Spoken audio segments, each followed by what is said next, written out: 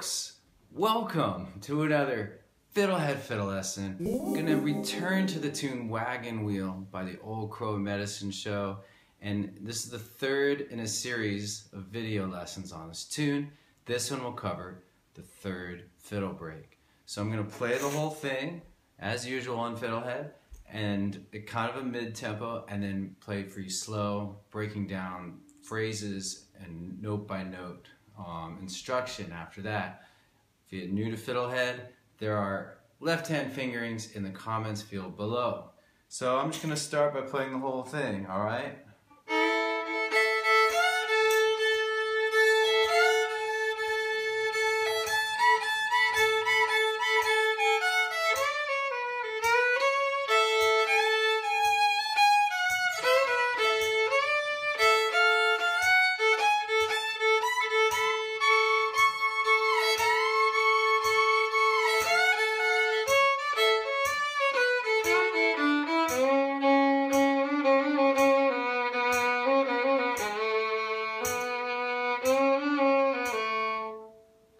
Such a great part. I just love this part, and I love how there's 3 breaks and they're all kind of like built around a similar set of ideas, especially the endings and the beginnings, but then each one is its own thing. So anyway, well, let's get started, okay? So it's in A, so good to know this A scale.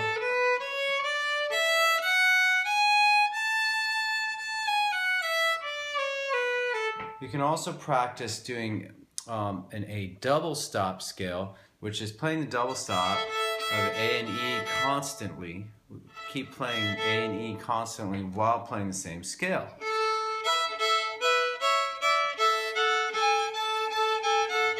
That'll help a lot once we start to add double stops. When I start the lesson, we're just going to do singles stops, single notes. And then at the end, I'm just going to say, hey, this is what you could do maybe to add some double stops to it, all right? Because I think it's easier just to get the melody first before doing the double stops, all right?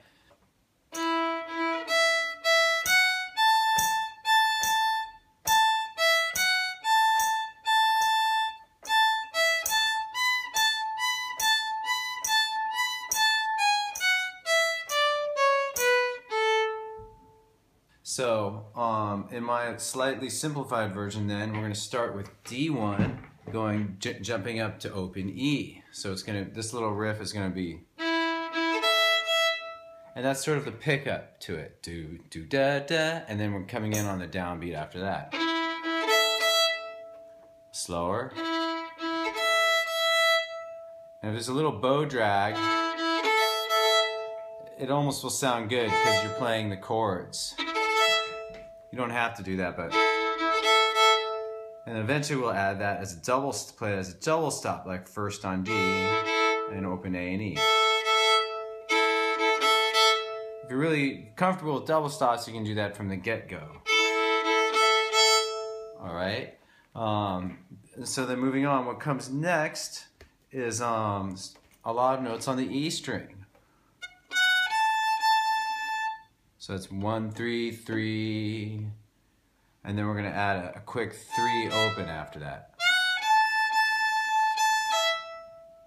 Here's that again, a little slower.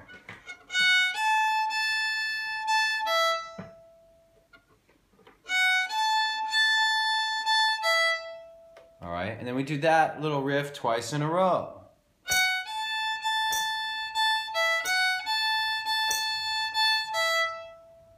Alright, here it is again.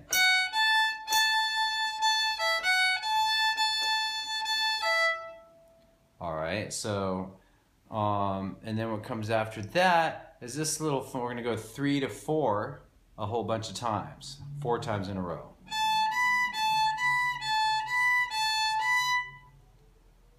Okay, that makes sense? And then after that, we kind of walk down the scale. Not kind of, we do walk down the scale, the A major scale. So aren't you glad you practiced it in the beginning like I suggested? Sorry. Okay, here we go. So adding and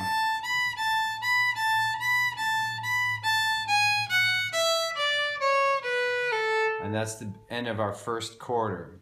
It's not precisely a quarter in terms of mathematical time length division, but it seems like a nice dividing point in terms of the way the phrases and the logic of the phrases, okay? So again, what I just did, if you're following with the tabs, it's starting to 3/4 part, and then walking down the scale. And then before all that, we had this piece, starting with the pickup.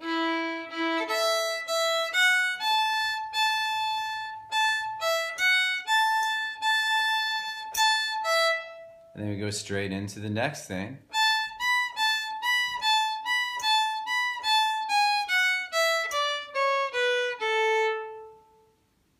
All right, so I'm now going to play the entire first quarter for you very slowly.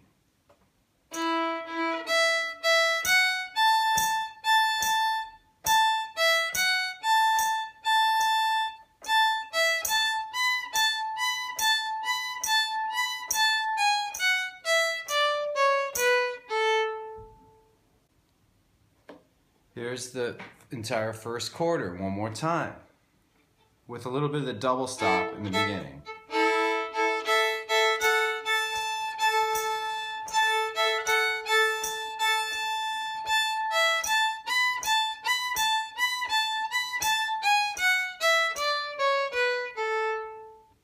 Okay, very cool. Let's move on to the second quarter. If you don't have that one, I suggest you pause the video and practice it for a little bit right now. Okay, let's do the second quarter.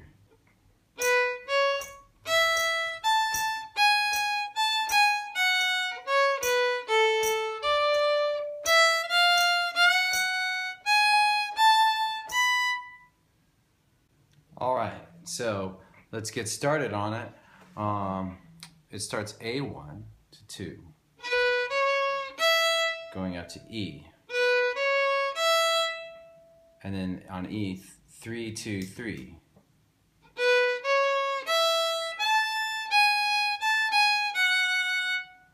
Here's that again.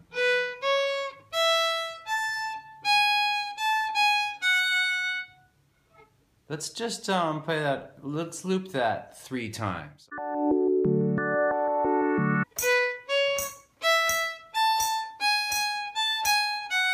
Again.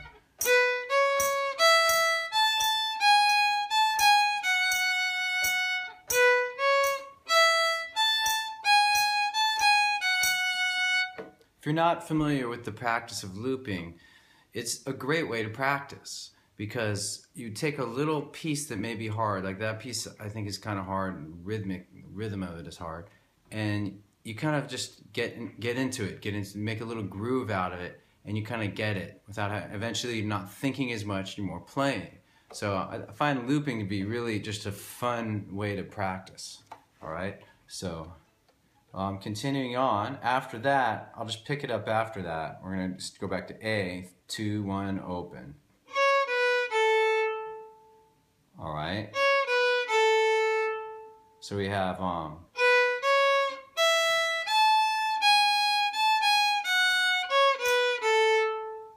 here's that again.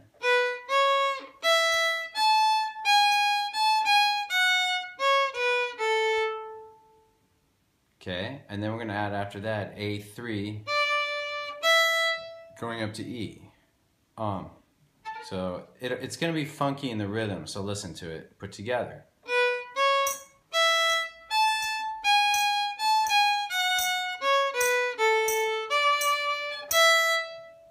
All right, and then from that E, I'm just going to finish from there in the tune, and then put it all together. So we're going to...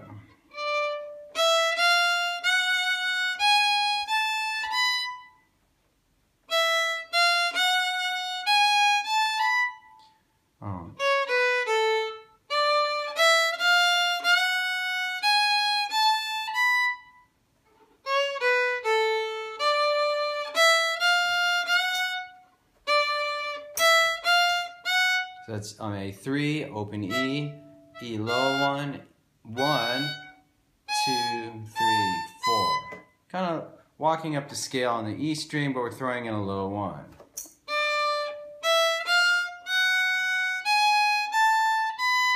Here's that phrase again.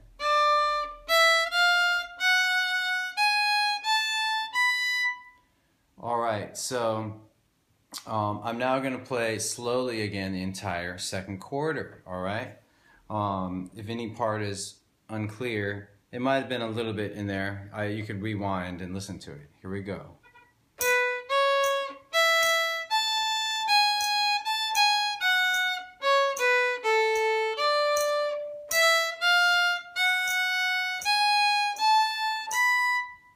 Okay, let's do that again.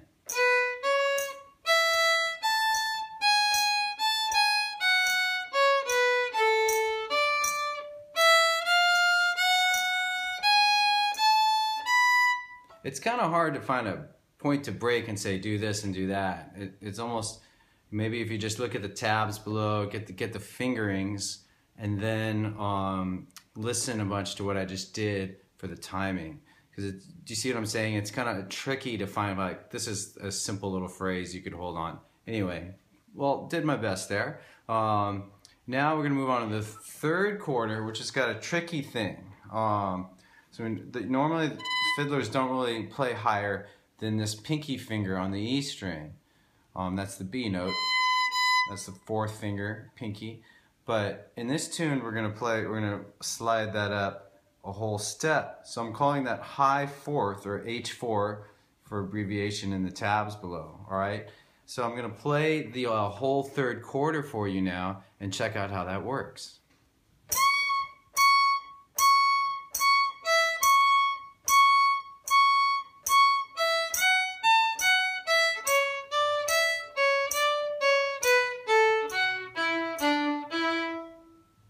Alright, so we're going to start by, you can play that pinky finger, or the E4, slide it up.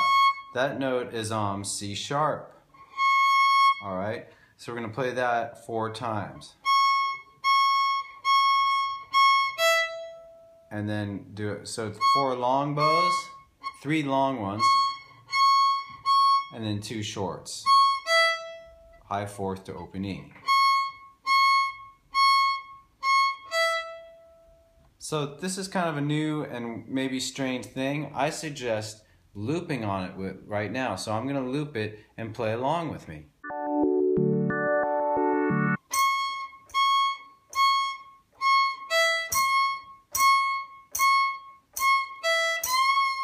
Try to slide into it.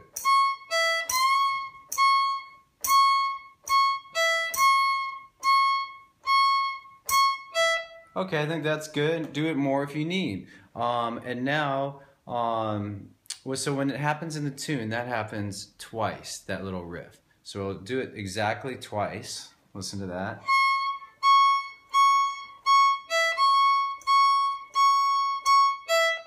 And then I'm going to now do the next riff. So in this part, unlike the second quarter, I feel like this is a good dividing point. And so this next phrase sort of seems more independent. So it's going to be, it's going to start E1, 1, 3, 1, open on E. Alright, here's that again. Next 4 notes is going to be A2, 3, open E, back to A2. Again. Putting together this and the thing that came before.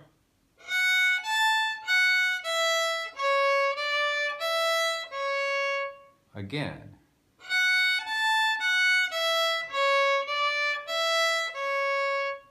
Moving on. I'm going to walk down the scale, the A scale, starting on A3. Okay, that's not too hard, right? Compared to what you've done already. So far in this little section we have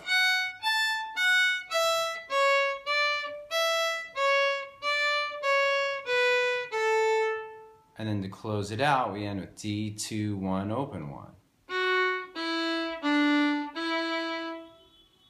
All right.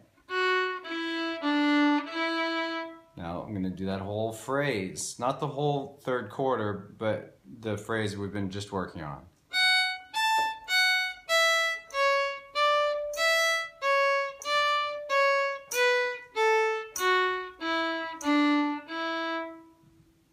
One more time.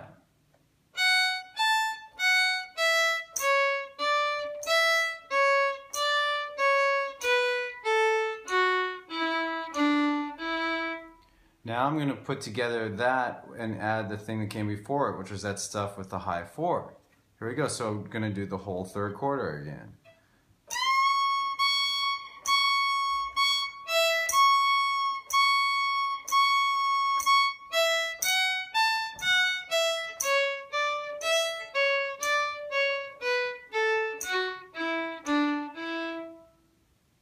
Excellent. Okay. Good work if you've made it this far. Now we're going to move on to the fourth quarter.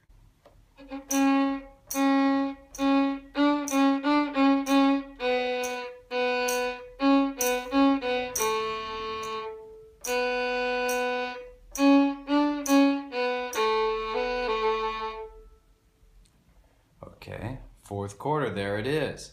So it's kind of like the end of the first and second breaks. If you've done the first two videos I did, it's very similar, but I'm showing it to you just because it's different enough that I think you can learn something cool about fiddling and how things are varied by learning this one exactly. So, but that said, you could just replace the other ones. You could just do the same one there and it would totally work. But for the sake of just learning, let's learn this one exactly. So it starts with 3 notes on G high 3. And then we're going to go to 4th, or a quicker note, 8th note. And then after that, we're doing a triplet from high 3 to 4 back to high 3. It's good to slur that. Notes are faster if you can slur them. High 3 is hard, so you may need to practice this a lot. This is not a beginner thing, going high 3 on G to 4. It's hard, so. Alright, so putting together what we have so far in the fourth quarter. Here's that again. Okay, here's the next little phrase, starting high 3 to 2. High 3, 2, 2, and then a similar little rhythm going high 3, and another triplet going 2 to high 3 back to 2. Here's that again.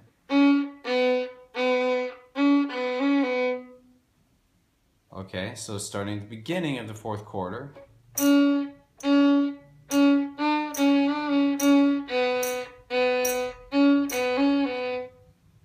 Okay, now here's the last phrase. It's going to walk up from G1, 2.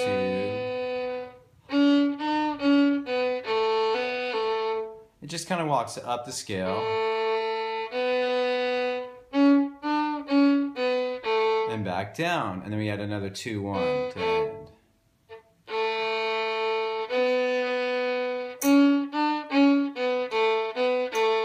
Alright, cool. Well, that about does it. Let me just do this last fourth quarter again for you.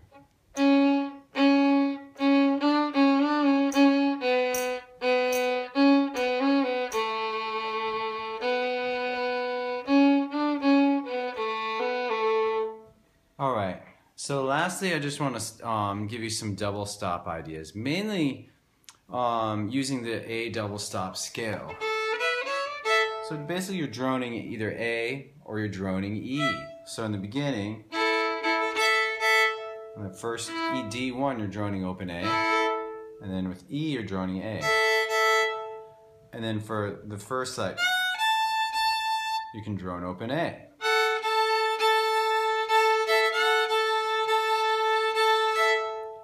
Then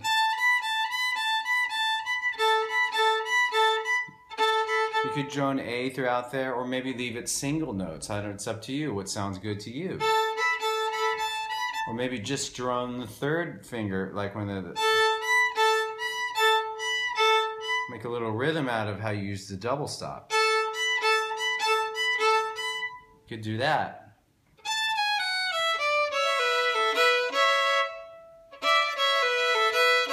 So there, when I'm playing, fingering the notes on the A string, again, I'm droning the open E. All right?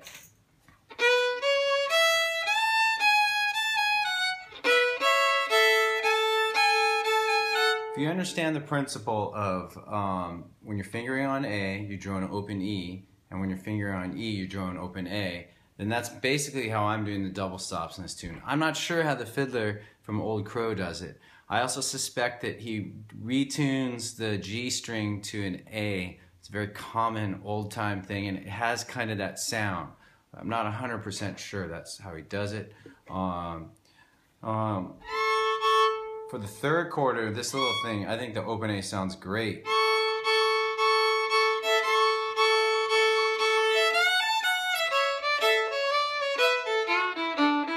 And so on. And so, use your discretion, you know, like double stops make the sound muddier. It's cool, but if you notice, the melody becomes a little less distinct, so you gotta be careful with them.